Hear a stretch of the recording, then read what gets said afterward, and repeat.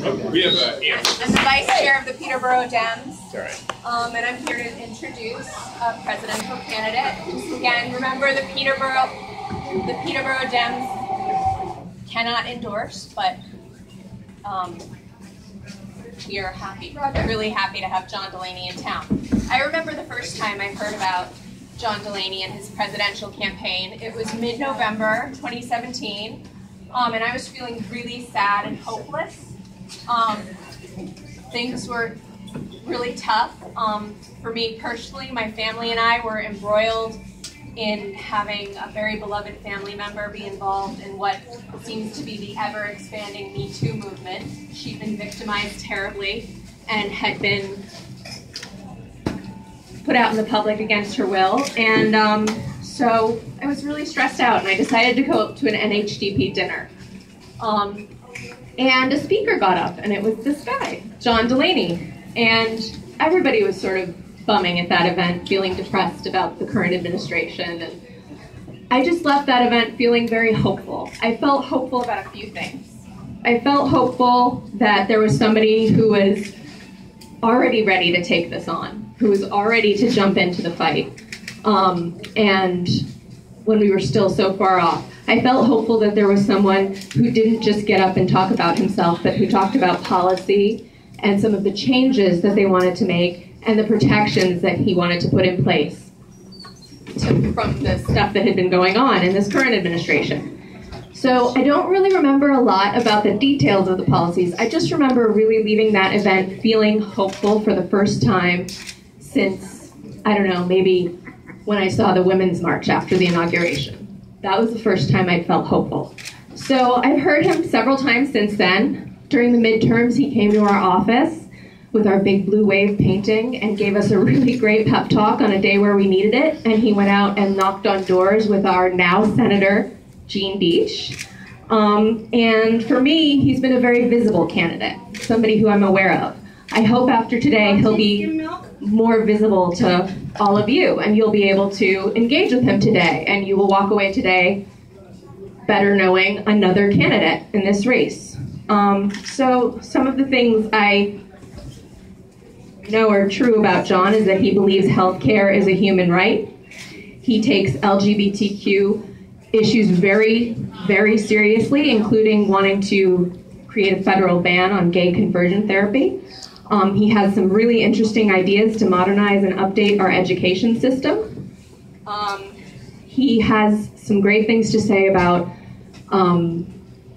embracing technology in our economy better, and taking on the ramifications of a more tech-savvy and tech-reliant society. He has some really interesting economic policy to go with that. And he's also very committed to bipartisanship, and for all of us to look around at each other and see more than our political affiliations. So I'm going to give up the microphone to John, but fun fact, John has attended over 30 Bruce Springsteen concerts in his lifetime.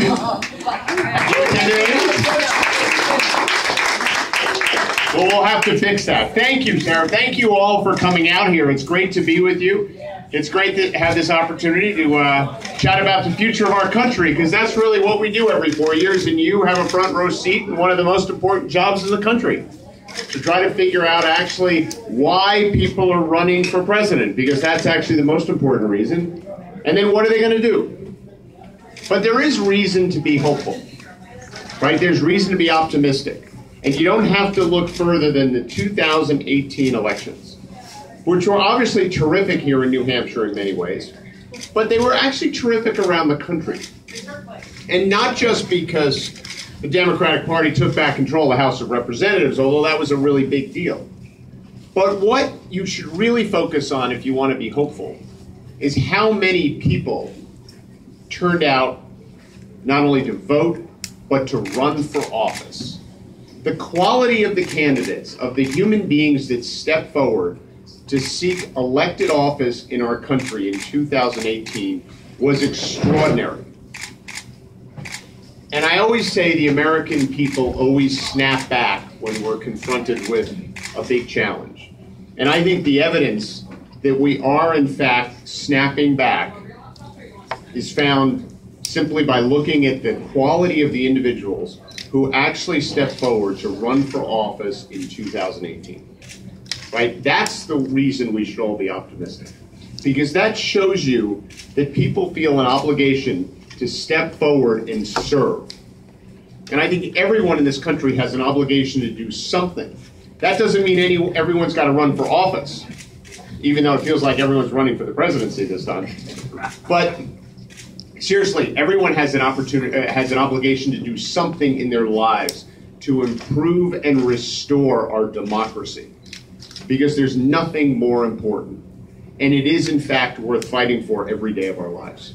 And so I appreciate the fact that you all do what you do and engage with the Democratic Party and with politics in general and with democracy in general, and it's really terrific. So one of the first things that happens when you decide to run for president is about 50 people call you up and say, when's your book coming out? So if any of you ever decide to run for president, you're going to realize you're going to have to write a book. So I wrote a book, and we have copies of it for everyone here, I think, and it's called The Right Answer. And it comes from a speech that John F. Kennedy gave in 1958. He was a senator at the time. And I found a line in this speech. It was delivered in Baltimore, Maryland, and I live in Maryland. And he said, we should not seek the Republican answer. We should not seek the Democratic answer. We should seek the right answer. We shouldn't seek to fix blame for the problems of the past. We should own our responsibility as Americans for our future. And he gave this speech 4 weeks after Sputnik was launched. You remember Sputnik, right? The rocket that was sent into space by the Soviet Union. In 1958, the American people were closer to World War II than we are to 9/11. They had saved the world. They had defeated fascism. They felt invincible. With one rocket into space, they were questioning everything. They were terrified. They thought they had lost their future. But great leaders like John Kennedy stepped forward and said, no. Our future is ours to build together as Americans. Right? He reminded the American people that this notion of common purpose, that we're all in this together, is central to who we are as Americans. And he ushered in a wave of change. And I think we're at a similar moment right now. There's not one rocket into space, but there's a convergence of all kinds of powerful forces in the world, largely based on technological innovation and global interconnections. Things that have been extraordinarily powerful, right, and extraordinarily positive for so many people. But they've left huge parts of our country behind, right? They're changing our economy, they're changing the future of work, they're changing our security risks, they're changing how we interact with each other, they're changing how we get our news and information, and they're changing the world. And we have to respond to them. We have to respond to them. You know, the young people today are the first generation of Americans that will not do better than their parents. So every generation of Americans since this country's founding did better than their parents. If you were born in 1950 in the United States of America, the chances of you earning more money than your parents were 90%. Fast forward to 1980, it was 50%. 2010, it's estimated to be 1 in 5, 20%. So in one generation, we've watched the American dream. This notion that, you know, you work hard, you play by the rules, and you live in a society that supports you. We've watched that kind of disappear right in front of our eyes. Why did this happen? Because the world changed, and we didn't do anything about it. We just watched it happen. Your federal government was absent. It was on the sidelines. It failed to do its most basic responsibility, which is to improve public education, improve our healthcare system, change our tax policy, think differently about environmental protections and consumer protections. It fundamentally failed to do the basic things it should have done to prepare our citizens and our country for that change. And listen, this is personal to me because I've lived the American dream. I was born in a blue-collar family in New Jersey. My dad was an electrician. Neither of my parents went to college. My grandparents were immigrants. But my dad was in a union, the International Brotherhood of Electrical Workers. Any IBEW folks in here?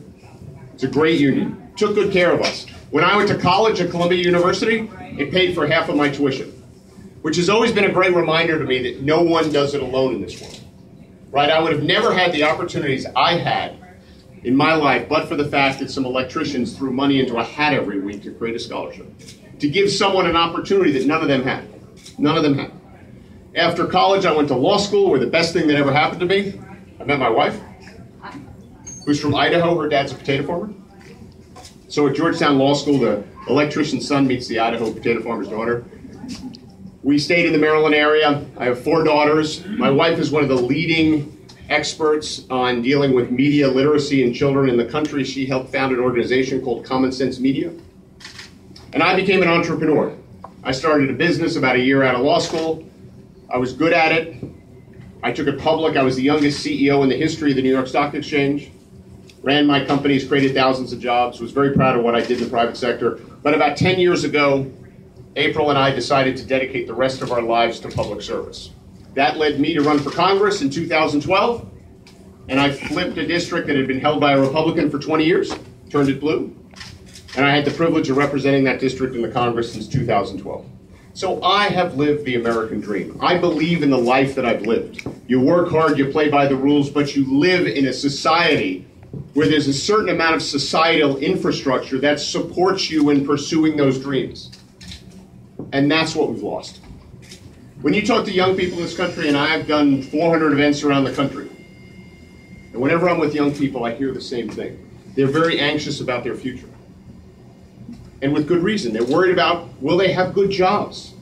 And they're right to worry about that. By 2030, people think 50 million jobs in this country are going to be replaced or fundamentally changed because of technology. They worry about the air they breathe. Will the environment be sustainable? Will the debts we're leaving them, they be able to repay them? They worry about what's going on in our politics. Will every political disagreement be met by almost a violent protest in the future? Right, that's the world we're leaving them. But I think there's something so much better to leave them. Right, this is a miraculous, magnificent country.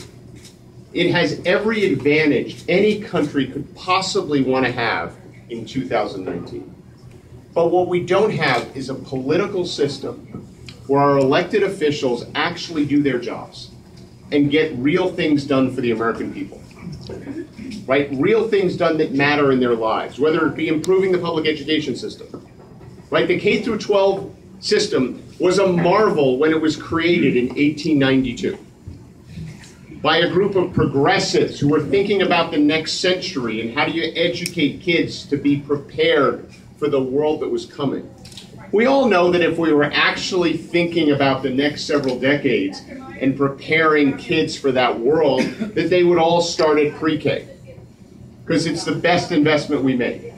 That if they're low income, they'd have some access to 0 to 3 education, because low income kids start kindergarten having heard 1/3 of the words as other kids, and they never catch up. We all know that when they graduate from high school, young people would have some opportunity to either get career and technical training or to go to community college. Because last year, according to the US military, 71% of our high school graduates were not eligible for the military because of academic, social, or healthcare deficiencies. So obviously our kids need something after high school to prepare them for the world. If we're thinking about the future, we would have been confronting climate change a decade ago. Right? If we don't get to net zero emissions by 2050, right, we've got a huge problem. And the only way to change this, in my opinion, is to do what I've led in the Congress on, which is to create a bipartisan carbon tax. That's right, bipartisan. I actually got Republicans to sign on to a carbon tax. I can get it passed in my first year as president. I'll do it with every Democrat and all the Republicans who live in coastal states, because they have to respond to this. Right? It was modeled to cut emissions by 90%. We put a tax on carbon and we take all the money and we give it back to the American people in a dividend. Fundamentally changes behavior. I've called for a 5-fold increase in the Department of Energy research budget. Because if we're going to get to net zero, we actually need new innovation in battery technology and transmission technologies.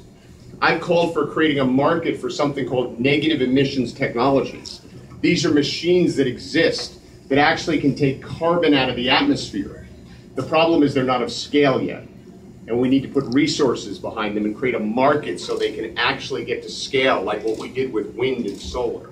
We can solve this problem, but we have to get on with it. Right? If we were thinking about the future, we would change our tax policy. Right? Last year in this country, 80% of the venture capital, you know, the smart money that goes into all the new hot businesses, 80% of that money went to 50 counties in this country. There are almost 3,100 counties in the United States of America. 50 of them, 1.6%, got 80% of all the startup capital. Talk about concentration of economic opportunity. Yet at the same time, 80% of our kids live in a county where the jobs that are getting created are not as good as the jobs that used to exist. Right? We would make fundamental changes to our tax code to encourage people to invest in communities that are left behind. Because if you're a young person and you were born in one of these counties, you don't have much of a shot. These are the things that an enlightened society would do if it was actually thinking about the future, if it was trying to leave the world better than it found it. Again, we can solve every one of these problems, but we have to do it together. We need a president that has to remind the American people that we're all in this together and every one of us has some responsibility and obligation to do something in our lives to start healing this nation. I believe the central question facing this country is how do we take this deeply divided nation, where American is increasingly pitted against American, where we have a president who wakes up every day and literally, I think, tries to figure out how to divide this country. How to tell the American people that your enemy is your fellow American, particularly if they have a different skin color or they worship a different God. Right? I think a president should actually have the complete opposite approach. I think a president should actually take an oath never to divide the American people. They should spend some time every day, whether it's quiet time or whatever it is, to try to get the strength to lead as a unifier. When I'm sworn in as president, I want to look out at the American people and say, I represent every one of you, whether you voted for me or not. And to prove it to you, this is what I'm going to focus on in my first 100 days. You know, the first 3 months that set the whole tone of the presidency. It's going to be 5 or 6 existing proposals in the Congress of the United States that are bipartisan, like my carbon tax bill, or like my proposal on a bipartisan basis to invest $1 trillion in our infrastructure, right? Or a really smart proposal to fix the Affordable Care Act while we get on to universal health care, or a really smart proposal that exists in the Congress right now to create federal digital privacy regulation. These are big things where the American people, Democrats and Republicans in Congress, have found common ground. Wouldn't it be amazing if a president said, I'm going to start leading this country by having a conversation about some of the things we agree with each other on and getting them done to make a difference in your lives, to prove to you that it's not just about us, the politicians, fighting with each other. It's about serving and being in service to you, the American people. That doesn't mean we want to live in a country where we agree with each other on everything. We definitely don't want to live in that country. But you deserve to live in a country where the disagreements are handled in an honest, truthful, respectful, and civil manner, and where your elected officials spend some time rolling up their sleeves, finding common ground, and getting real things done that matter in your lives. Politics is not about entertainment. It's about affecting human beings and giving them opportunities. And that's what I'm going to restore to the presidency. I've called for the president to debate the Congress once a quarter. Literally to go to the floor of the House of Representatives every 3 months for 3 hours and have a debate in front of the American people about the most important issues of the day. Because you deserve the truth. And we all know the truth is the truth, but it's become elusive in our politics. It's hard to find. How do we solve that problem? By getting out in the open and talking to each other. And I'm going to call for national service. Create a new exciting program where every young person graduated from high school will have an opportunity to serve their country. Not a requirement, but a really exciting incentive-based program where they can either join the military or do community service or become part of a whole new infrastructure program to rebuild our national parks. Every single person in this country would benefit from this. The young people, they'd get mixed with kids from all over the country, from all kinds of different backgrounds. They'd get skills they need to prepare them for the future. And all of us would look at them and we'd be proud that we did that. We'd be proud that we actually made an affirmative step to start bringing this country together. So this is why I'm running for president. I want to be the person that can bring this terribly divided nation back together, to actually start getting real things done that matter to you, your children, your grandchildren, and to rethink our future together. Because I believe there's a much better future we can have. Every single issue we confront is solvable. And we'll talk about it. There's a way to create universal health care and pay for it. There's a way to deal with climate change without completely disrupting our economy. There's a way of creating a future where 80% of the startup capital doesn't go to 50 counties, but 1,500 counties. There's a way of fixing our broken criminal justice system and our broken immigration system. There's a way of thinking differently about foreign policy so the American people are safe and we're not engaged in wars everywhere. There's a better way on all of these issues. But it goes back to President Kennedy's quote. We got to change how we think about things. It's not the Democratic answer, it's not the Republican answer, it's the right answer. It's the best ideas. It's not about what happened in the past. It actually doesn't matter. All that matters is what we do as Americans to build our future. And we need leaders who are committed to that, leaders who are committed to restoring a sense of common purpose to who we are as a nation, leaders who the American people look at and be comfortable that they have a sense of decency about them, and that they're actually serving for the right reason. And that, my friends, is why I'm running for president. So thank you for having me, and I'd love to answer your questions. Thank you.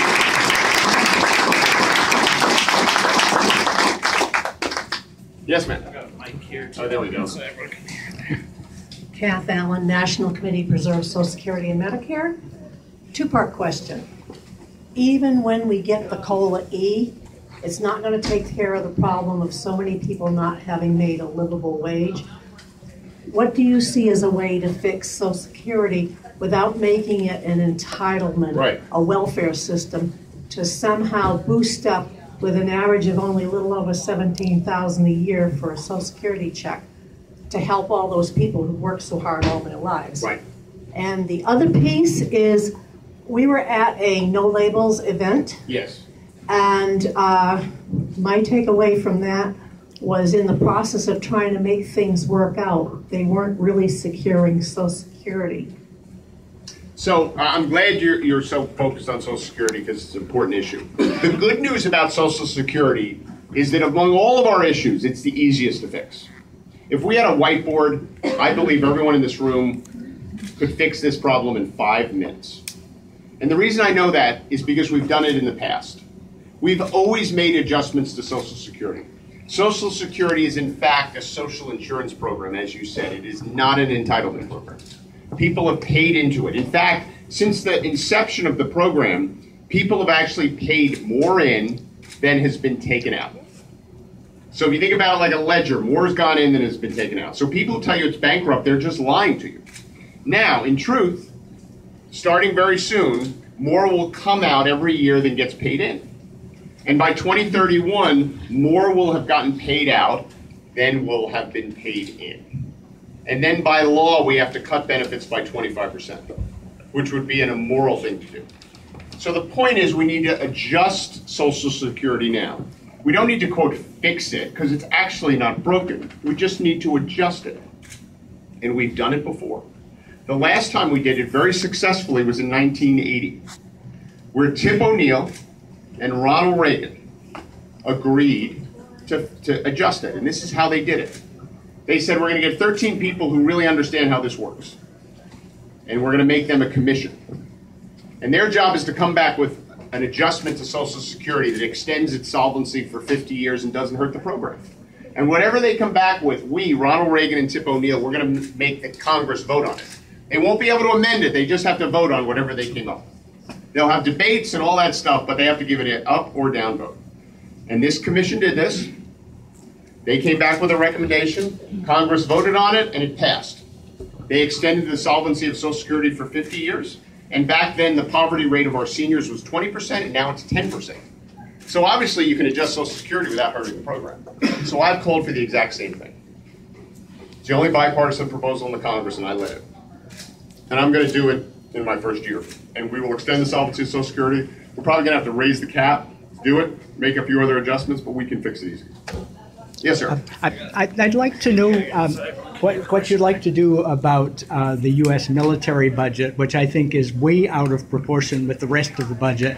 And specifically, what would we do about the threat of nuclear war, which we're increasing by improving the nuclear weapons that we own? Do you have a plan for that? I looked in your book and you mentioned nuclear 3 times, and that sounded like a rather platitudinous way of dealing with it. But I think it's important that you talk about it. Sure. Well, it's the number one nuclear weapons are the number one risk facing the American people in the short term.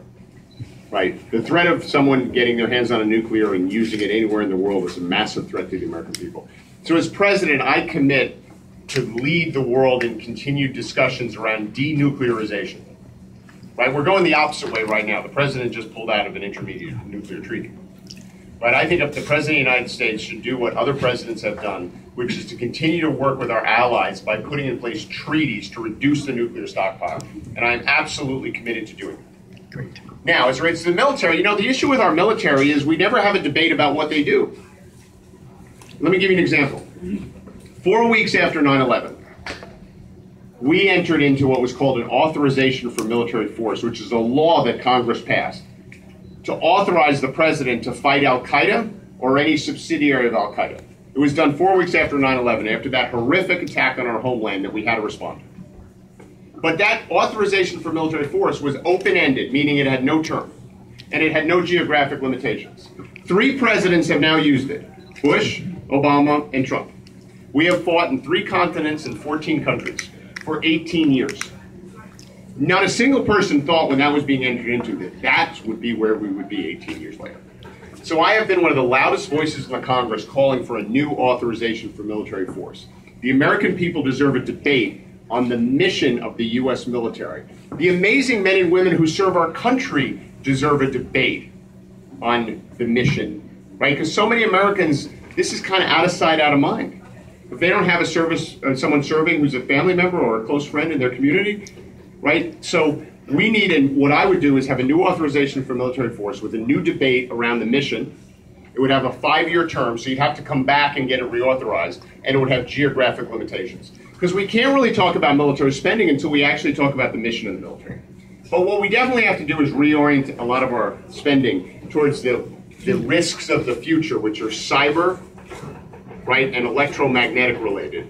Because Russia and China have watched us in the Middle East, and they're like, we're not going to deal with them on that level. We're going to work on the next generation of weapons. So we need definitely a reorientation towards that type of warfare, because that's the risk to the American people in the future. Yes, ma'am. Hi there. Hi. Hoya Saxa to begin All with. right. So, double Saxa, semi-Saxa. I'm a physician. My husband is a physician. Speak into the microphone, please. I don't know how Speak into the Move microphone. it to your mouth. There Okay. you go. That's We're both physicians. I feel strongly in universal health care, Good. which is not something that physicians usually say. We have a direct threat right now with the Trump administration wanting to completely overturn the ACA. Yep. I'd like you to drill down a little bit on how we accomplish this in terms of saving the ACA, or what will happen if this is overturned, you become president. How do we get there, especially if there is a Republican Senate that's Right. going to try and block everything? Well, the Republican Senate is a problem, right? Because we know what Mitch McConnell did. So we got to try to win the Congress as part of winning the presidency in 2020. So let me tell you what I would do. The first thing I would do is fix the Affordable Care Act, because I thought it was a great law. It wasn't perfect, but it was a great step forward. Medicaid expansion was really successful. Protections on pre-existing conditions and those kind of things really successful, you know, the minimum standards. But what wasn't successful was the exchanges. And the reason they weren't successful is because they were subscale. And if you had some very high-risk members in those exchanges, if you will. Then they kind of messed up the exchanges. They forced the insurance companies to increase prices. Young people bailed because it was cheaper to pay the fee, and they all went upside down. So the way you got to fix them is you got to create a way to get high-risk patients out of the exchanges. And there's a bunch of bipartisan proposals in the Congress will do that. But that's a temporary fix. That I think you can do in the first 100 days if you get the right Congress. And that's what I'm going to do in the first 100 days. But then I want to lead the discussion, the country in a discussion about creating universal health care, where everyone gets health care as a right. I think it's a basic human right. I mean, you're a physician, so you can appreciate this even more than I can. We clearly spend enough money. We spend $9,000 a person in this country on health care, right? The rest of the developed world spends $5,000. So we're clearly spending enough money. And it's also smart economic policy. You know, when I started my first business, which ended up creating thousands of jobs, the only reason I was able to do it is because my wife worked at a company that had health care. But for her job, I couldn't have started my company. And that's like a lot of Americans. They're shackled to their job because of health care. And that's really stupid economic policy. You want everyone basically striving to do whatever they think is best for them career-wise, start a business, whatever the case may be. So we got to get universal health care. Let me tell you how I would do it. I'd leave Medicare alone because it works and people like it, and we shouldn't mess with it. Then I would create a new program that you get from when you're born to when you're 65. And I'd roll Medicaid into that. So that would be your basic government plan, and the minimum standards would be consistent with the ACA minimum standards. So you'd have health care from when you're born to the end of your life, right? With this new plan to 65, then Medicare above that. But what I would allow people to do is buy supplementals, like they do with Medicare, because that's a really good model. And it's really a good model for the United States of America. You know why? Because we Americans like choices. We are a choice-driven society. And if we become the party that you get no choice in healthcare other than this government plan, we will never win an election. And there's no reason to do that. You all probably like Medicare. In Medicare, you have all these choices. So that should be the way we think about the whole thing. So you have basic government plan. You could buy a supplemental. Right? And I would pay for that whole system by taking away the corporate deductibility of healthcare. Right, because you don't really need it anymore. Because you'd show up at your company, you'd have your basic government health care. Right, and then what your employer could do, and I suspect most of them would do, is they'd go and they would negotiate like a group supplemental plan using their buying power. And then you as the employee can purchase the supplemental, but it's a relatively small amount of money because you have your basic government plan, which is kind of like your major medical. And that creates a backstop government health care plan for every American so they have it as a right. So if you're between jobs or you're low income or you want to start a business or whatever the case may be, right, you have health care. If you're a small business, you don't have to offer health care because every one of your employees has it. You can negotiate supplementals if you want, but you don't have to be in the health care business. Right, and that creates health care for everyone. It's fully paid for.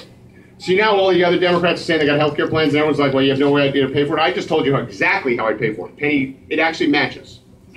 $4 trillion is what the corporate tax deduction costs us, and $1 trillion is the Affordable Care Act subsidies, which you won't need anymore. And the cost of the universal expansion, I just said, is $5 trillion. Fully paid for. And it gives Americans choices.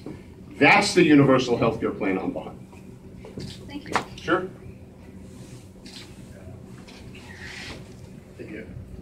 That Conant, an Adnock Ledger transcript. Just was wondering, you've been to New Hampshire a lot. What have you identified as the biggest issues facing New Hampshire specifically? I would say healthcare is a big issue, right? Because I have a sense your Medicaid system isn't particularly good. So it comes up a lot. I don't know if you'd all agree with me on that. We agree. Just saying. And I think climate. I think climate's a big issue for folks in New Hampshire.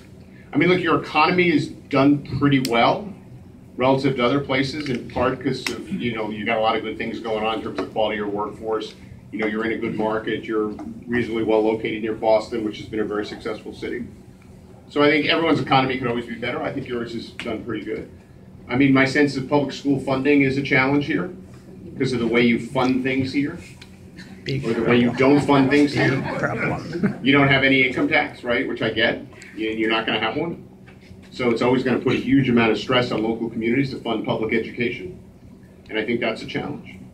But those are the things I'm hearing when I'm in things like this from folks in New Hampshire. Immigration comes up a lot, you know, which we can always talk about. But yes, sir, and then ma'am over there. Pete Von Snyder from Temple, New Hampshire. We're here kicking tires. We like your tire. The next election, the most important. It took me a while to catch that there. The next election, 2020, is most important to me that we put a Democrat in the White House. Yep. If we keep all our voters from the last presidential election and pick up maybe a half a point or 1 point from other side and prevent the hard progressive, and I don't know if that's the correct term or not, from bolting the parties. Yep. How do we do that? How do we keep the people that are on our edges from staying home or voting for some third party thing? Well, listen, the third party stuff, I mean, we just got to remind people what happened. Right? But in terms of capturing the center, which I think we need to do to win, I think we got to put up the right candidate. Right? I'm a more moderate centrist Democrat. I'm not afraid to say that. I think all the things I'm fighting for are progressive. Dealing with climate change, creating universal health care. The difference is I've actually thought through ways of actually making it happen. And I think ways that make sense. And I tend to be more honest about the problems and the solutions. If you look at what happened in the midterms, the best lesson for us to win 2020 is to look at 2018. In every congressional district in this country, all 435 of them, we, the Democrats, had record turnout. Whether we had a young person or an old person running, we had record turnout. Whether we had a socialist or a blue dog running, we had record turnout. Whether we had a white person or a person of color, we had record turnout. So what does that mean? President Trump is pretty good at turning out Democrats. Wasn't in 20, but I believe that. I believe whether it's me or the other 17 or 50 or 500 people I'm running against, I think we'll all have really good turnout because you guys are going to work really hard. And the Democratic Party is really focused on beating Trump. But you know, the problem is he's going to have really good turnout too because his voters are very passionate. So the 2020 election is going to be fought in the center with that percentage of the population, which, by the way, is the fastest growing affiliation in this country, which is independent or non-party. You know that here in New Hampshire, because you got a lot of them. Some of you may be independents. That's where this election is going to be fought. And if we make this election about a whole new economic model for the United States of America, that doesn't feel like a very good proposition for us. But if we make this election about putting up someone who is decent, honest, has solutions, and wants to bring the country together and get real things done that matter to people, that feels pretty good to me. That feels like we're going to win that center. And then we're going to win 2020. And guess what? I think we'll win everything. But if we make this about like throwing out the whole model of the country, and I got to say, after this Mueller thing, I think the stakes just got higher. Right? We have a reasonably good economy. And this Mueller report, which should absolutely be made public. Absolutely. But let's face it, the headline of the Mueller report is going to ensure that he's running as a Republican. And so we got to play this smart, which is why I think I'm the best person to beat him in 2020. Yes, ma'am. Hi. It seems. Can you hear me? Okay. Yeah. It seems to me a lot of young Democrats are turning more towards socialism now because capitalism doesn't seem to be working for fewer and fewer people. Yes. And other than providing better educational opportunities and economic opportunities, do you see any way to structurally change capitalism the way it is working in this country? Yes. That's kind of a broad question. No, it's the right question. Because in some ways this is a really silly debate and we shouldn't let ourselves have it, in my opinion. Because in truth, you know what the United States of America is? We are a free market country with strong social programs. That's what we are, right? Capitalism, socialism, we're a free market country with strong social programs. And I actually think the genius of our country historically, not in the recent years, but historically, was that we allowed capitalism to do its magic, which is to create jobs and innovate like no other system in the world. And it created unmatched prosperity for this country, and it funded extraordinary programs, lifted huge people out of poverty, saved the world, all this kind of stuff. But we moderated it. Yes, moderated it with societal infrastructure, regulations, tax policy, and workers' rights. And it was in the balancing of those two things that we actually created the greatest economy in the world. But starting about 20, 30 years ago, we stopped doing the second half.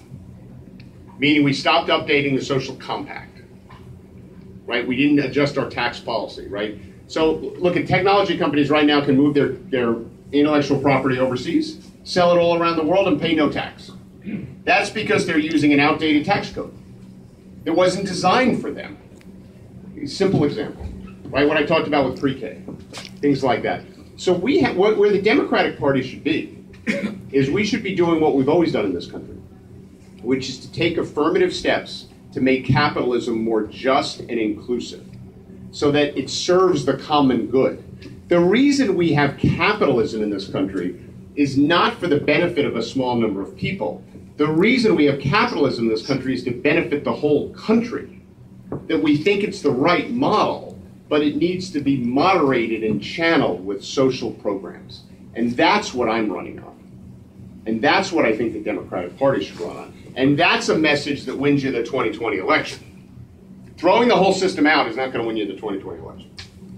That's just my opinion. Who was next? I think that. Yes, ma'am. Hi, I'm Priscilla Starrett. I'm a retiring college professor. And I want to thank you for your concept of a national youth service organization. Yep. Because I think we really need something that young people can get excited about so that they're not sucked into extremist ideologies on the internet. Great. I've got two concerns I'd like you to share your thoughts with about. A lot of the shops locally have help wanted signs in the window. So I'd like to hear your thoughts on an immigration policy that would work. And also, do you have any ideas about solving the very long-standing Israeli-Palestinian conflict? Sure. Well, those are two meaningful questions. Let's put it that way. So, it's the second part of your question is the only thing that could make me say the first part is easy. So, immigration. So, I'm in favor, and I will make it one of the items in my first 100-day agenda, of putting back on the floor of the Congress the bipartisan immigration reform bill that should have passed in 2013. It passed the Senate. About 16 Republicans voted for it. So it was really bipartisan. It would have passed the House. I was serving in the House. It would have passed. And Obama would have signed it into law. Huge missed opportunity. It was the ultimate deal. It had everything in there. It had border security. It had a pathway to citizenship for the 11 million undocumented folks in our country. It was long. They had to wait 13 years. They couldn't commit a crime. You know, they had to learn English. And it reformed our visa programs. That's what I favor. And listen, this is, again, a lot like most issues, it's personal to everyone. I mean, my story, like so many, is the story of immigrants. I mean, one of my grandfathers came into this country in 1923 as a little boy. I'm 3/4 Irish, 1/4 English. This is my English grandfather. So he comes in from England with his 7 brothers and sisters and his mother. Goes into Ellis Island. They all get let in except him. He gets detained and sent to Staten Island for deportation. And he's a little boy, 10 or 11. And the reason they detained him and they were going to deport him is because he had one arm. Right? And we didn't let people with disabilities into this country. It's hard to imagine, right? So his family got him an appeal a few months later. He's in the Great Hall of Ellis Island waiting for his appeal. Hundreds of people there. He's in the back of the room. He's a little boy, he's scared. And the judge walks in. And my grandfather sees that the judge also has one arm. It's the only reason he gets let in. The judge looked at him and said, I'm going to let you in. Make something of yourself. So a little bit of shared humanity. I was just down at the border. My wife and I were down in Deli, Texas, which is right on the border. We went to a detention facility where there were 1,700 women and children. And the reason we went there is she just stepped down as the chair of the Georgetown Law School Board. And we took 14 law students down there and 2 law professors for a week to help asylum seekers make their case. And I can tell you, when you sit and listen to these women and the stories of why they're fleeing Central America, every single person in this room would do the same thing. So we need a little bit of shared humanity. But we also need to fix our broken immigration system, and that's what I think. Now, as it relates to the Israel-Palestine situation, I think, like most administrations, I believe we should have a two-state solution. I think that's ultimately the right answer for all parties involved, including Israel. Because if we don't have a two-state solution, it ultimately becomes a one-state country, and it's not a Jewish state anymore. So I strongly favor a two-state solution. I do think the two parties have to basically, at some level, figure that out themselves, because we can't tell them what it is. But we have to be a strong force in encouraging that outcome. So, you know, as you probably know, it's one of the most difficult issues to try to resolve in the world. And I think the U.S. has to be a steadfast supporter of making sure we get a two-state solution, because that's ultimately good for all parties. The problem is politics gets in the way, both here and over there, and that makes it really tough. Yes, sir. Given the state of economic inequality in this country and the fact that it seems to be increasing based on our current tax code, what changes would you make to the tax code? So the big change I would make to the tax code that gets right at this issue is I would get rid of the difference between capital gains rates and ordinary income rates. Now, maybe not for everything. There's certain types of behavior you want to encourage with a better capital gains rate. But the fact that we have a low capital gains rate is an outdated concept. It comes from a time, in many ways, post-Great Depression, where Americans were stuffing cash in their mattresses, and they weren't investing. They were scared. And so we created a preferential rate to get them to invest. That's not the world today. The markets are as liquid as they've ever been. It's never been easier to raise capital in the world than it is right now. We do not need the investor class paying half in their tax rate to the working people, because that's really what it does. We act like investors are these endangered species, that we have to protect them and give them special deals. I got nothing against them. Nothing at all. But I don't think they should pay half the tax rate as the folks working in this bagel shop. So what I would do is get rid of that differential. Because the problem we have right now is there's a huge concentration of wealth in this country. And there's reasons why it happened. Most of it related to change. Whenever there's periods of dramatic change, you see concentration of wealth, because a relatively small number of people with the right set of skills can really take advantage of change. And that's happened always across history. And then it starts leveling out if you get your tax policy and your social programs right. Because you start investing in people, they start doing better. And that's what really we have to do. But we also can't let this highly concentrated wealth compound at a lower tax rate than people's earnings, which is effectively what we're doing, because that'll exacerbate the problem. So that's what I would do, and it actually raises much more money than any of this other stuff people are talking about. People love to talk about high marginal rates. Guess what? Wealthy people don't pay.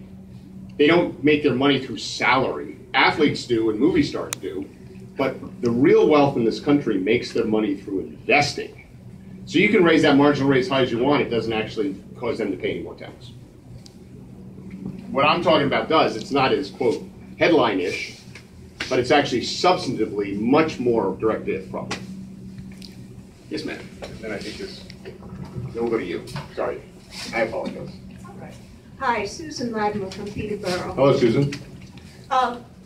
There's been a bill going around Congress gaining some momentum to expand Social Security, basically to raise the minimum Social Security rate to the federal poverty rate for plus 25%. Yeah. What do you think about this bill? So I think we do need to make adjustments to Social Security. Like, I don't know the specific bill in question, because there's always a lot of bills on Social Security, right? It's got hundreds and hundreds and hundreds of bills. It's a big program, and people like it. So people are always doing things to make it seem better, because it's really good politics. So I'm not saying that's not a good idea. I'm saying I talked about how I would address Social Security, which is actually create a commission to strengthen the program and extend its solvency. And I think ideas like that would actually be part of that discussion. Because we have a real issue, in many ways, with women who are living much longer than men. And a lot of women are running out of their savings later in life. So, things like having an additional supplemental program that kicks in when people are like over 85 or 90 is another thing that we probably need. So there's a bunch of things we need to tweak. Yes, ma'am.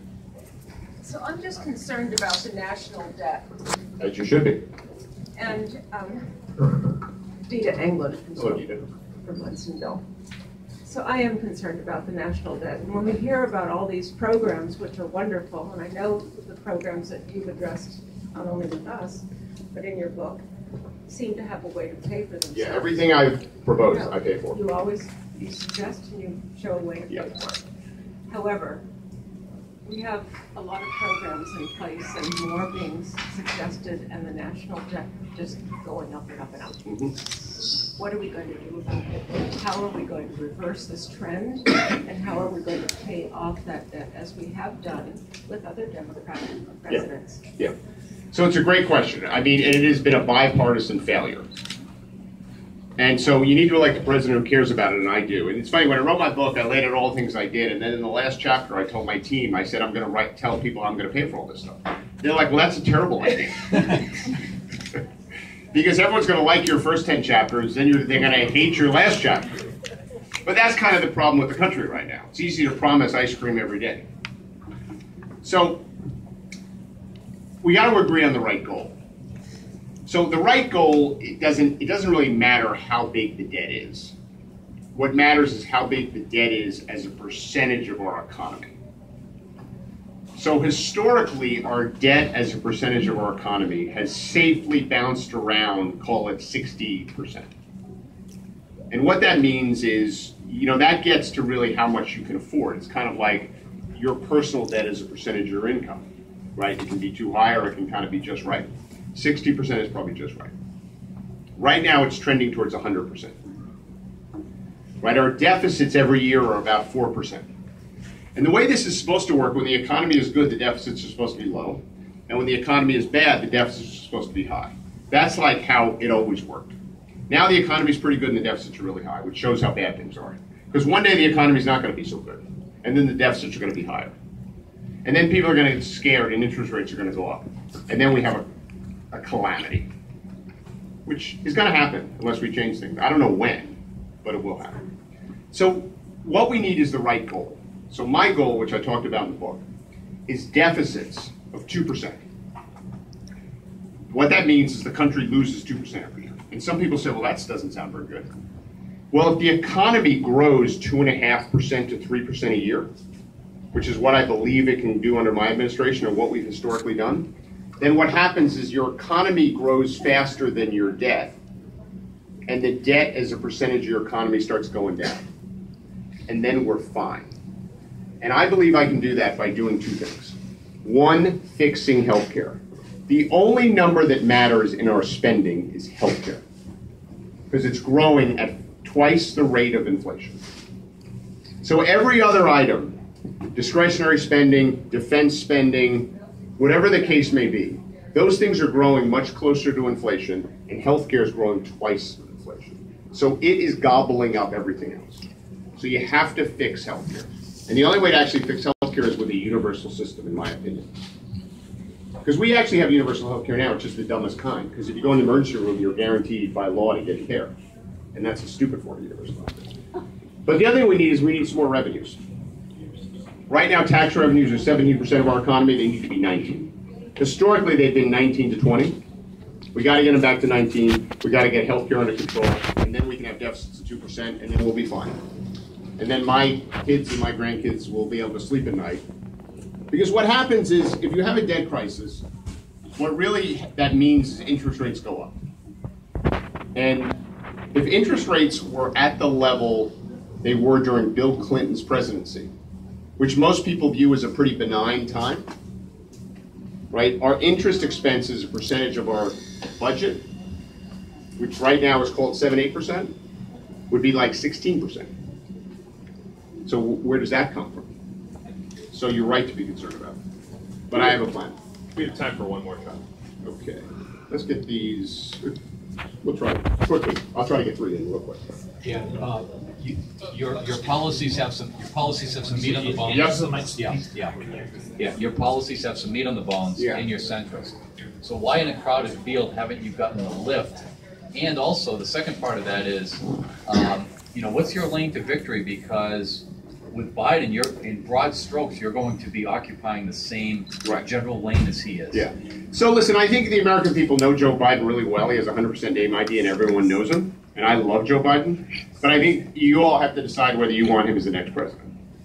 It's almost like you don't compete with him. He kind of, people know him and they are going to decide that. My lane is to do well here and in Iowa. You have people like you all who have an incredibly important role to play in this country, which is to sit here in front of people and hear what they have to say, to make decisions that may not be the same as what the national media is deciding. Because their interest is in selling ads. Your interest is in picking the right person.